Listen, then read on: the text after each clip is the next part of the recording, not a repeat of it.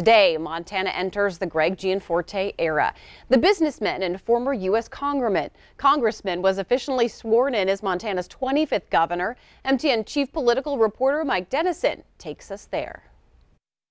At a small ceremony in the governor's conference room this morning here in the Capitol behind me, Gianforte was sworn in as Montana's 25th governor.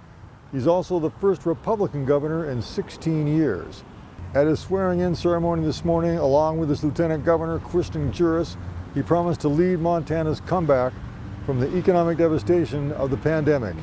He noted that his swearing-in ceremony was like no others, and that there were no big crowds, no big celebrations in the Capitol, just as many Montanans across the state had had to sacrifice things that they do.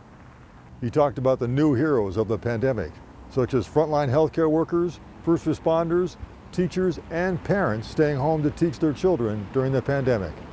He outlined core principles that he emphasized during his campaign: economic growth, more jobs, a more responsive government, and a more frugal government.